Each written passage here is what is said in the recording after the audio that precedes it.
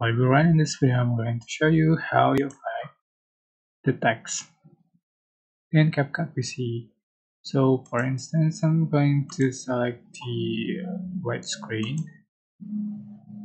go to text, select default text, and you can change for the text, but before I'm going to just for the duration. So change for the text, for example, um,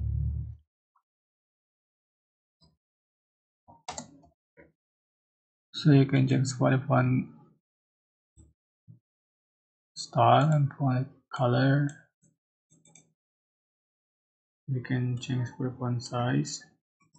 So to apply the effect to text, you can compound clip before. So select the clips, right click, create compound clip.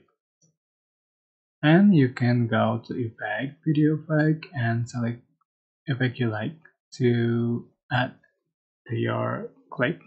For example, I'm going to select this place sponge, just download it and add to the track. So here we go, this is the final effect you have on your video. Yeah, I hope this tutorial was helpful for you. Don't forget to like, comment, share, and also subscribe. Thank you so much for watching.